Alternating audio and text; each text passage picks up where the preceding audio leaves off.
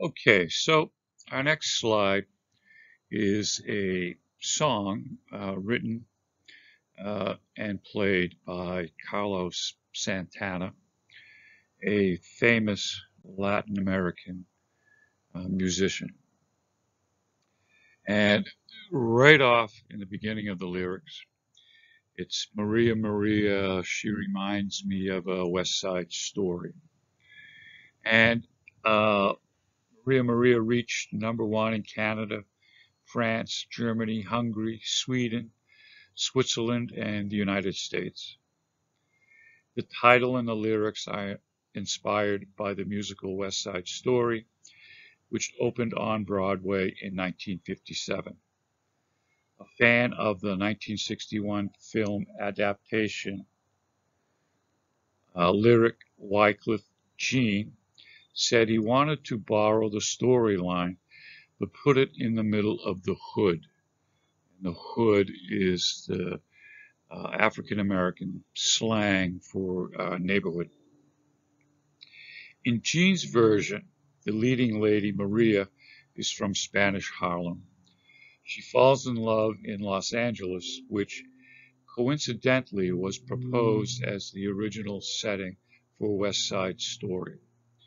So some of the words in the song are in Spanish, and the song becomes a smash hit, as we say. But here again, here we are, 60 years later, and West Side Story is mentioned in a popular song. And this is not the only isolated incident. Looking through the references of West Side Story in literature and music and television and drama, it's huge. It's huge. So it's still relevant today. So, and the song becomes a big smash hit. Carlos Santana makes a lot of money.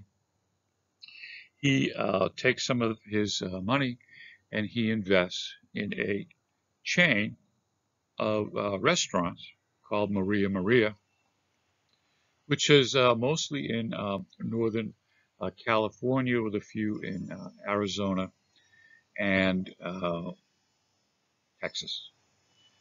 Basically catering to something we call Tex-Mex, which is a combination of food from Texas and Mexico.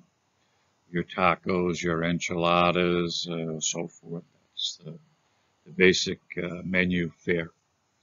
So, 60 years after the release of the uh, movie musical West Side Story, it still influences the arts and even restaurants today.